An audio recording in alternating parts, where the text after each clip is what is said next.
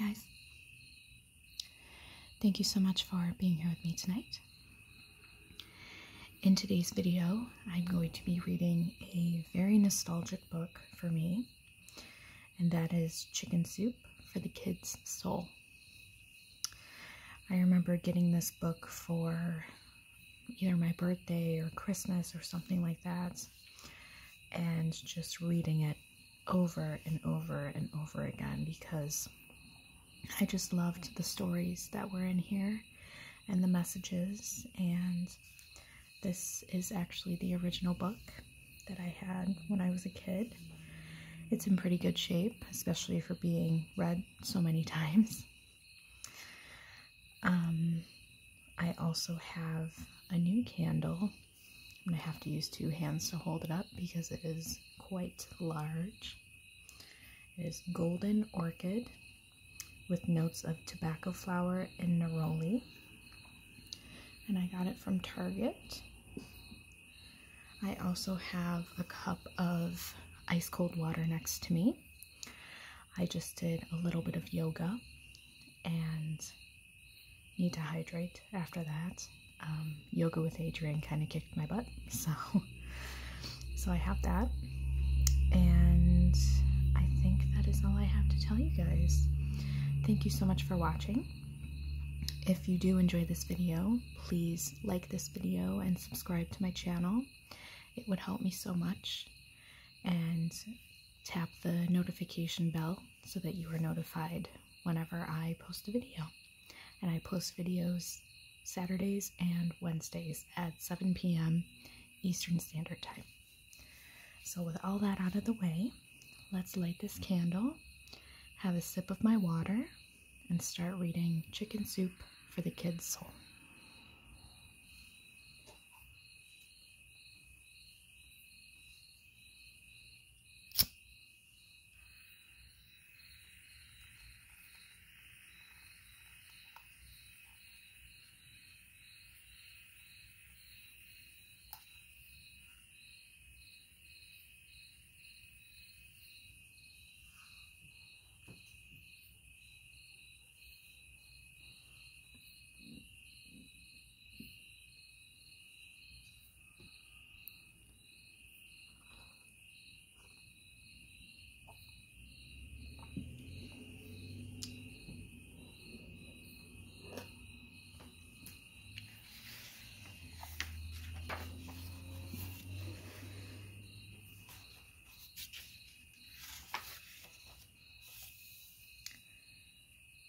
And for those of you who are curious, this book was written in 1998.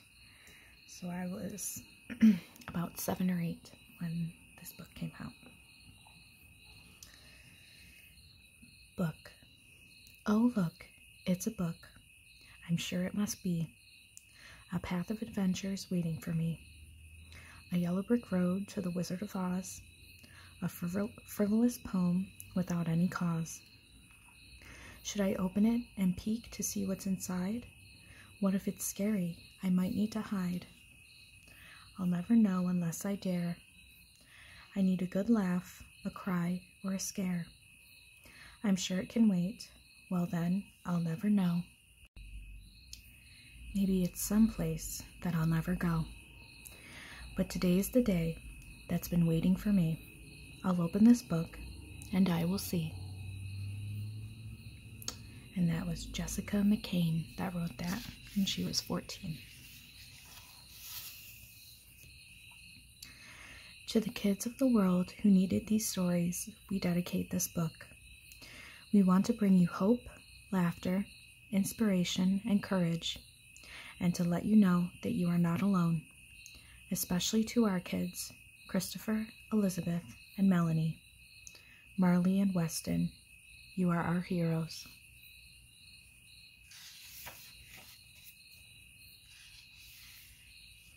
And then here's a little cartoon that says, my teacher says I can grow up to be whatever I want to be. I want to be a kid.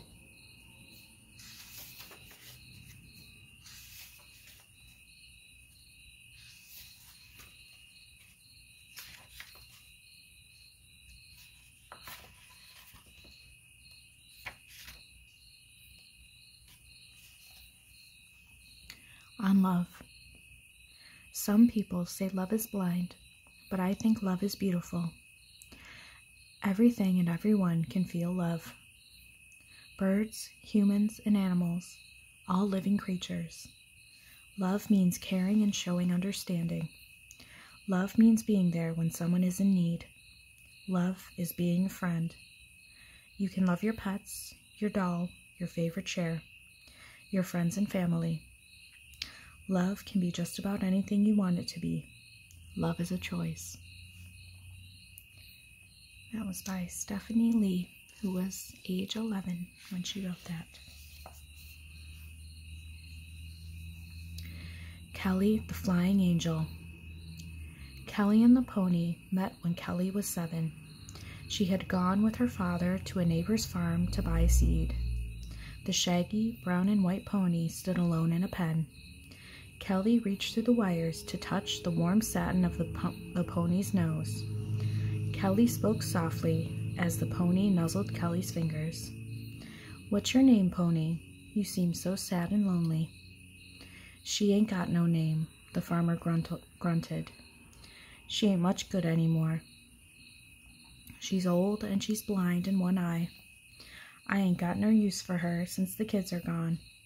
He turned back to Kelly's father, who had loaded the bags of seed onto the truck and pulled crumpled bills from his pocket. "You can have her if you pay me something for the saddle." "How much?" her father inquired, barely glancing at the pony. "20. The old man reached a calloused hand toward the money. Kelly's father pulled off another bill. Gnarled fingers snatched the bills and stuffed them quickly into the pocket of well-worn, dirty overalls. Kelly cradled the bridle in her arms as they drove home, her excitement mounting. She kept peeking into the rear of the truck to reassure herself that the pony was still there. "Now, this pony will be your job. You have to feed her and take care of her.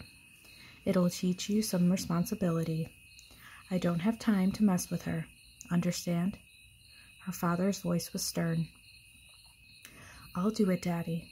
Thank you for letting me have her. I promise I'll take good care of her." Once they were home and the pony was safely in the stall, Kelly threw hay into the manger, then ran to the house. "Mom, you should see our pony. She was so lonely, but she'll be happy here." Joy sparkled in Kelly's eyes. "I've named her Trixie because I'm going to teach her how to do tricks." Before her mother could respond, Kelly was back out the door to see that Trixie was comfortable. It was then that Kelly introduced Trixie to her angel. When Kelly was a small child, she had been awakened by a frightening storm. She called to her mother, who reassured her by telling her, "Don't be afraid. Jesus sends his angels to protect little children." From then on, Kelly had never actually seen an angel, but she felt a presence at times when she would otherwise have been afraid or lonely. Kelly brushed the pony's coat and trimmed her mane and hoofs. Trixie responded to the attention by nuzzling Kelly's neck, searching her pockets for treats, and following her commands. As Kelly rode from the house to the back pasture, she taught Trixie how to raise the latches on the gates with her nose. The gates would swing open, and Kelly would close them without dismounting. Kelly taught Trixie a routine, trying to duplicate tricks that she had seen at the circus. She rode standing up and eventually mastered the ultimate stunt of jumping through a crudely constructed hoop on each circuit of the riding ring. Kelly and Trixie became the best of friends. When Kelly was 10, her parents divorced. Kelly and her dog Laddie moved with her mom to a small farm several miles away. The problems between her parents kept Kelly from seeing her father anymore, and because Trixie still lived at her father's farm, Kelly was doubly miserable. On the day they left her father's farm, Kelly walked slowly to the pasture to say goodbye to Trixie. She had never needed her angel's help more. "Angel," she sobbed, "please stay with Trixie so she won't be lonely. I have Mom and Laddie, but Trixie will be all alone. She needs you." With her small arms around Trixie's neck, she reassured the pony. "It'll be all right, Trixie. My angel will take care of you." Her parents' divorce, a new school, a different home, and the loss of Trixie turned Kelly's life upside down all at once. Her mother encouraged her to make friends.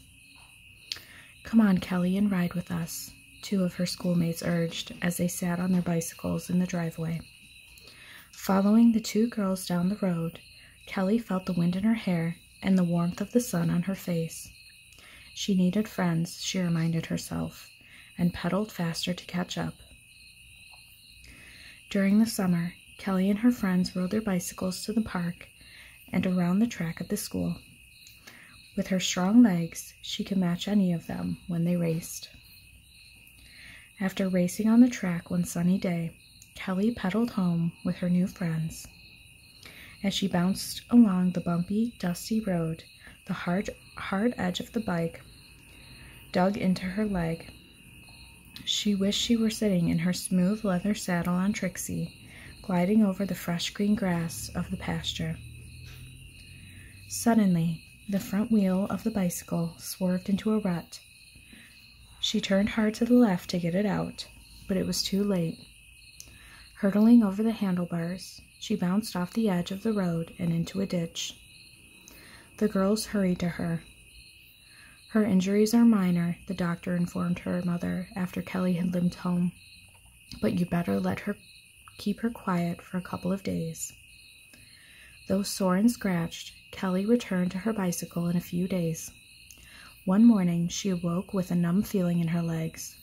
Slowly, she slid her body to the edge of the bed, but as she attempted to stand, she collapsed on the floor. Puzzled by this development, the doctor examined her carefully. "Her injuries have healed, but there is some psychological trauma," he said. "I've scheduled therapy and stretching exercises could help." Kelly went home in a wheelchair. As she sat on the porch, she hugged Laddie close and stared wistfully across the field. "Please, God, please bring Trixie and my angel back to me. I need them so." One day, a letter came from Kelly's father. "Dear Kelly, your aunt told me about your accident. I'm sorry to hear about it. I have made arrangements to have your pony delivered to you next week. She has been opening all the gates and letting my stock out of the pasture. I think she is looking for you. Maybe having her will make you feel better. Love, Dad." In a few days, a truck arrived, and Trixie was led down the ramp. Nuzzling Kelly's neck and snorting at Laddie, the pony checked out her new home. Kelly petted Trixie's head and neck as far as she could reach from her wheelchair and kissed her on the nose. "Trixie, Trixie, I knew you would come. Thank you, thank you." Kelly awoke the next morning with renewed determination. She wheeled herself to the barnyard with a treat for Trixie. Grasping Trixie's mane, she pulled herself up from the wheelchair and stood beside the pony. Stretching to reach Trixie's back, she brushed her until the pony's coat shone. Kelly's legs grew stronger each day. Then, eager to ride, she climbed up the wooden fence and struggled to pull herself onto the pony's back. Trixie's coat was warm and silky against Kelly's bare legs. "Look, I'm riding! I'm riding!" Kelly yelled as Trixie's slow trot bounced her up and down like a rag doll. "Go, Trixie!" Kelly dug her heels into the pony's sides, and they raced through the gate to the open pasture. Kelly squealed with delight, and Laddie ran after them, barking wildly. When school started, an enthusiastic Kelly sprang onto the bus with a cheerful greeting. No more wheelchair for her. At home, a poster of a circus hung in Kelly's room. It showed a smiling angel, In Kelly's bold, colorful printing, it read, "Kelly, the Flying Angel, shows nightly and weekends." And that was by Louise R. Ham. Let me take a sip of water.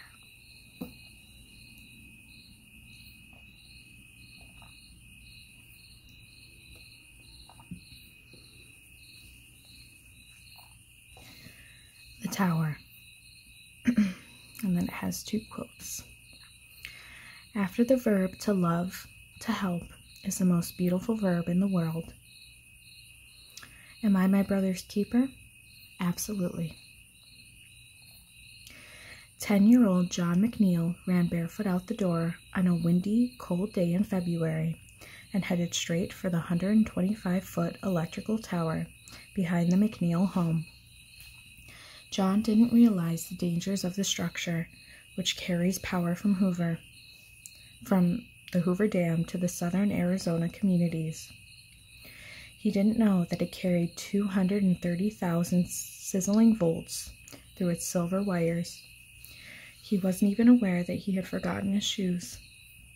John suffers from autism, a condition that separates him from reality, forcing him to live within his own thoughts. That day, his thoughts were set on climbing to the top of the tower, touching the sky, and feeling what it's like to fly. He had scaled the gigantic jungle gym before, but he had never gotten beyond the 20-foot handrails. His 17-year-old brother, James, was always watching and close by. James was always sure that no harm came to his little brother. But today was different. Today, John ran out the door unnoticed before James realized that he was missing. John had already cleared the handrails and was making his way to the sky by the time James spotted his brother. John, like most autistic children, had absolutely no fear or concept of danger.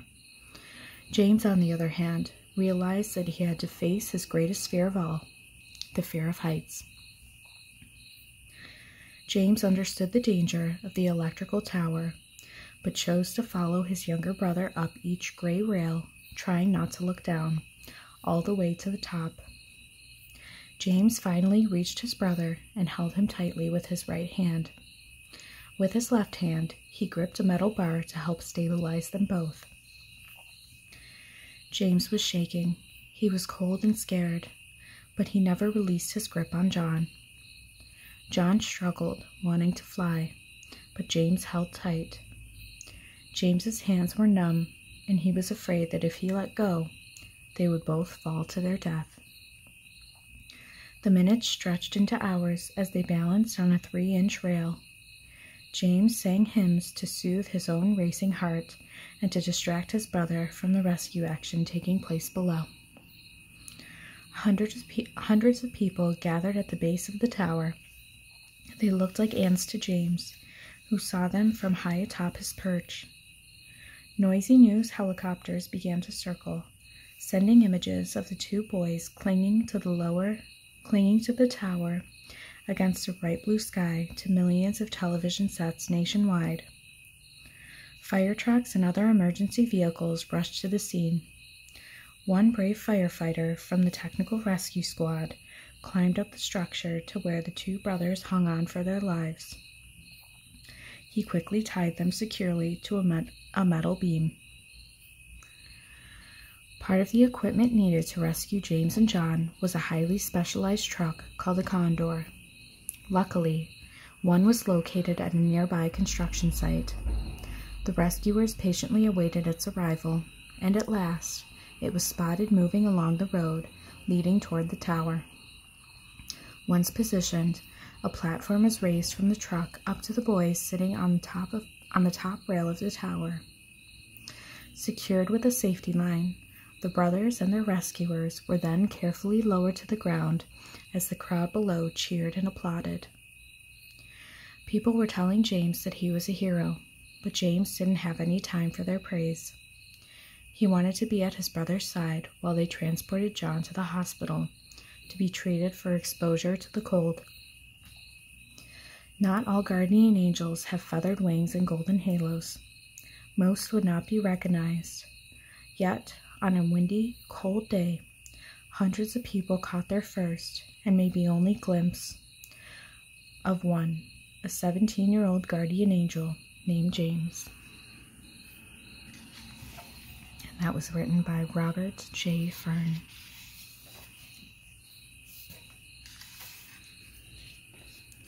Uncle Charlie.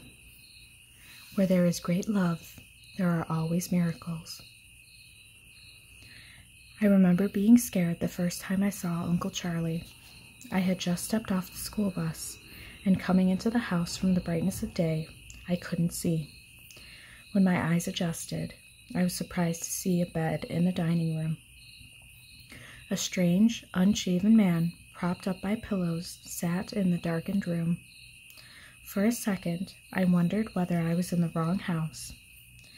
"Patty, is that you?" my grandmother called from the other room. I bolted into the kitchen. "Nana, who's that man?" "Remember me telling you about Charlie, about how sick he got in the war, and how they put him in the Veterans Hospital? Well, that man in there is your Uncle Charlie." The silent man in the dining room didn't look anything like the smiling photograph on the mantel. "Last night, Patty, I had a dream," my grandmother said. "In the dream, God spoke. He said, 'Go get your son, bring him home, and he'll get well.' That's what I did. This morning after you went to school, I took the city bus to the hospital.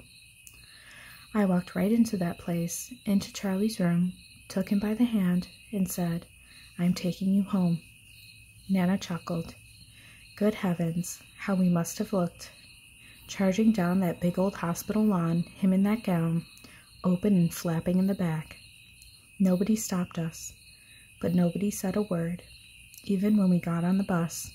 She paused. It was like we were invisible. "Nana, Charlie didn't look like he saw me. Maybe I'm invisible too." "Charlie saw you. It's just that he's got what the doctors call catatonic. Guess that's their fancy way of saying cat's got his tongue." She stopped rocking. "Don't you worry now. Charlie will be talking. He just needs to know we love him, that he's home."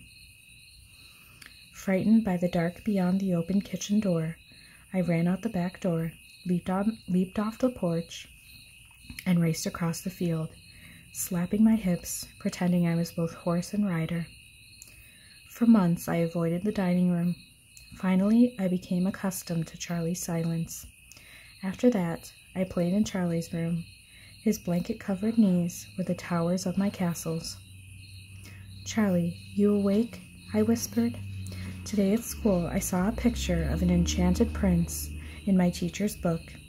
He's got long hair, just like you." Dust sparkled in the shaft of light streaming in under the drawn shade. I grabbed at the sparkles, making the dust whirl. "Look, Charlie, I've cut us a handful of sun. It's got millions and billions of tiny stars in it." I held out my fist. "I've caught some for you." "Patty, I've got something for you," Nana called from outside. Before leaving Charlie, I put my favorite doll, with its red nail-polished lips and half-bald head next to him, and tucked them both in. "She's a princess. I'm leaving her to keep you company." "I found this little bird under the old oak," Nana said. "Its eyes are still closed. It must have just pecked out of its shell. There's a dropper in the medicine cabinet in the bathroom. Use that dropper to feed him ground-up sunflower seeds and water." She handed me the bird. "Empty out a shoebox and be sure to put something soft in for a lining. What are you going to name him?" "Little Bird. I'm calling him Little Bird, just like in the song." I went inside and dumped the shoebox with my rock collection on the rug. "Hey, Charlie, look what I've got. I put a little bird in the empty box. Watch him for a minute. I've got to get the dropper." I put the box in Charlie's lap. When I returned with the dropper, the box was lying on the floor, empty. Charlie had dropped him. "Charlie," I whispered, trying not to cry. "Where is Little Bird?" Cracking open his cupped hands, Charlie smiled as he stared down at the tiny, hunger-stretched beak that peeked up between his thumbs and his forefingers. That evening, when I was mashing potatoes, I said, "You know what, Nana? Charlie's taking care of the little bird." "I know it. I saw him. And you know something else? He's making humming noises, like he's singing." Nana was getting Charlie's tray ready when Charlie walked into the kitchen and sat down at the table. He was dressed in overalls and a plaid shirt. It was the first time I'd seen him in anything other than pajamas. Nana opened her eyes in exaggerated surprise. She looked so silly, I started to laugh. Then Charlie made the first sound, other than snoring and coughing, that I'd ever heard him make. He laughed. Slapping his knees, he laughed until the tears ran down his cheeks. Then he reached into the big pocket of his overalls and took out Little Bird. "Look," he said. "Isn't this the sweetest, most helpless little thing you ever saw?" Nana almost fell out of her chair. Then she started to cry. I wasn't surprised because I knew that even though he'd been placed under a spell, the spell couldn't last. They never do.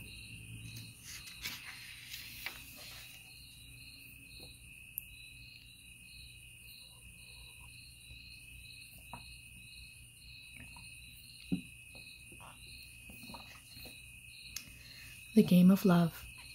Love is something eternal. Vincent van Gogh. Dad brought him home from a fishing trip in the mountains, full of cocklebirds and so thin you can count every rib. "Good gracious," Mom said, "he's filthy." "No, he isn't. He's Rusty," said John, my 8-year-old brother. "Can we keep him? Please, please, please." "He's going to be a big dog," Dad warned, lifting a mud-encrusted paw. Probably why he was abandoned. "What kind of dog?" I asked. It was impossible to get close to this smelly creature. "Mostly German Shepherd," Dad said. "He's in bad shape, John. He may not make it." John was gently picking out cockleburs. "I'll take care of Rusty. Honest, I will." Mom gave in, as she usually did with John. My little brother had a mild form of hemophilia. 4 years earlier, he'd almost bled to death from a routine tonsillectomy. We've all been careful with him since then. "All right, John," Dad said. "We'll keep Rusty, but he's your responsibility." Deal. And that's how Rusty came to live with us. He was John's dog from that very first moment, though he tolerated the rest of us. John kept his word. He fed, watered, medicated, and groomed the scuffy-looking animal every day. I think he liked taking care of something rather than being taken care of. Over the summer, Rusty grew into a big, handsome dog. He and John were constant companions. Wherever John went, Rusty was by his side. When school began, Rusty would walk John the 6 blocks to elementary school, then come home. Every school day at 3 o'clock, rain or shine, Rusty would wait for John at the playground. "There goes Rusty," the neighbors would say. "Must be close to 3. You can set your watch by that dog." Telling time wasn't the only amazing thing about Rusty. Somehow, he sensed that John shouldn't roughhouse like the other boys. He was very protective. When the neighborhood bully taunted my undersized brother, Rusty's hackles rose, and a deep, menacing growl came from his throat. The heckling ceased after one encounter. And when John and his best friend Bobby wrestled, Rusty monitored their play with a watchful eye. If John were on top, fine. If Bobby got John down, Rusty would lope over, grab Bobby's collar, and pull him off.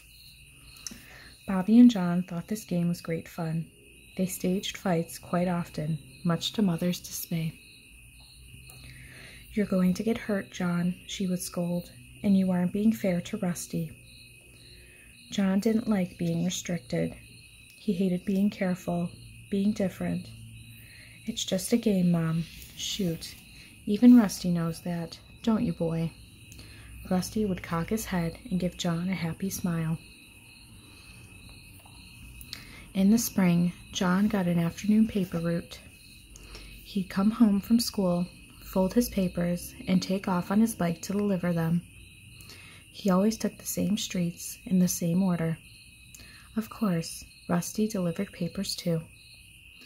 One day, for no particular reason, John changed his route.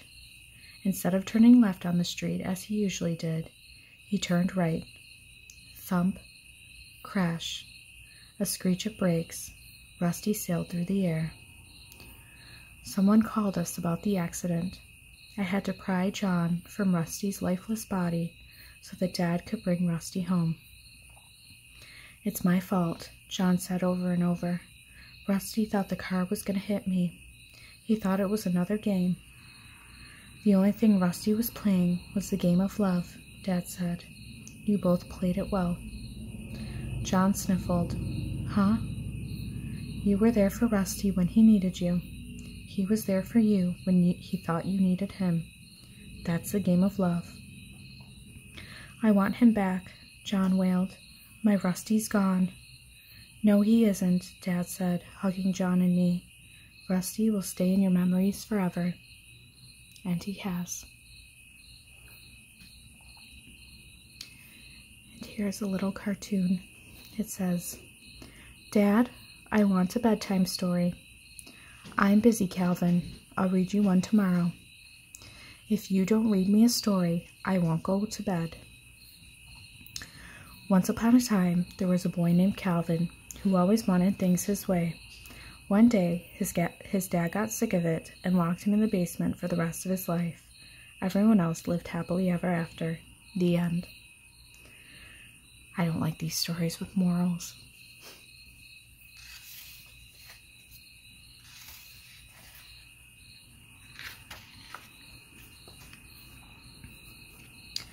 Where's my kiss then? There was once a little girl named Cindy. Cindy's father worked 6 days a week and often came home tired from the office. Her mother worked equally hard, doing the cleaning, the cooking, and the many tasks needed to run a family. Theirs was a good family, living a good life. Only one thing was missing, but Cindy didn't even realize it. One day, when she was 9, she went on her first sleepover. She stayed with her friend Debbie. At bedtime, Debbie's mother tucked the girls into bed. She kissed them both goodnight. "Love you," said Debbie's mother. "Love you too," murmured Debbie. Cindy was so amazed that she couldn't sleep. No one had ever kissed her goodnight. No one had ever kissed her at all. No one had ever told her that they loved her. All night long she lay there, thinking over and over, "This is the way it should be." When she went home, her parents seemed pleased to see her. "Did you have fun at Debbie's house?" asked her mother. That house felt awfully quiet without you," said her father. Cindy didn't answer. She ran up to her room. She hated them both. Why had they never kissed her? Why had they never hugged her or told her that they loved her? Didn't they love her? She wished she could run away. She wished she could live with Debbie's mother. Maybe there had been a mistake, and these weren't her real parents. Maybe Debbie's mother was her real mother. That night before bed, she went to her parents. "Well, good night then," she said. Her father looked up from his paper. "Good night," he said. Her mother put down her sewing and smiled. "Good night, Cindy." No one made a move. Cindy couldn't stand it any longer. "Why don't you ever kiss me?" she asked. Her mother looked flustered. "Well," she stammered, because no one ever kissed me when I was little. That's just the way it was." Cindy cried herself to sleep. For many days she was angry. Finally, she decided to run away. She would go to Debbie's house and live with them. She would never go back to the parents who didn't love her. She packed her backpack and left without a word. But once she got to Debbie's house, she couldn't go in. She decided that no one would believe her. No one would let her live with Debbie's parents. She gave up her plan and walked away. Everything felt bleak and hopeless and awful. She would never have a family like Debbie's. She was stuck forever with the worst, most loveless parents in the world. Instead of going home, she went to a park and sat on a park bench. She sat there for a long time, thinking, until it grew dark. All of a sudden, she saw the way. This plan would work. She would make it work. When she walked into her house, her father was on the phone. He hung up immediately. Her mother was sitting with an anxious expression on her face. The moment Cindy walked in, her mother called out, "Where have you been? We've been worried to death." Cindy didn't answer. Instead, she walked up to her mother, gave her a kiss on the cheek, and said, "I love you, Mom." Her mother was so startled that she couldn't speak. Cindy marched up to her dad. She gave him a hug. "Good night, Dad," she said. "I love you." And then she went to bed, leaving her speechless parents in the kitchen. The next morning, when she came down to breakfast, she gave her mother a kiss. She gave her father a kiss. At the bus stop, she stood on tiptoe and kissed her mother. "Bye, Mom," she said. "I love you." And that's what Cindy did, every day of every week for every month.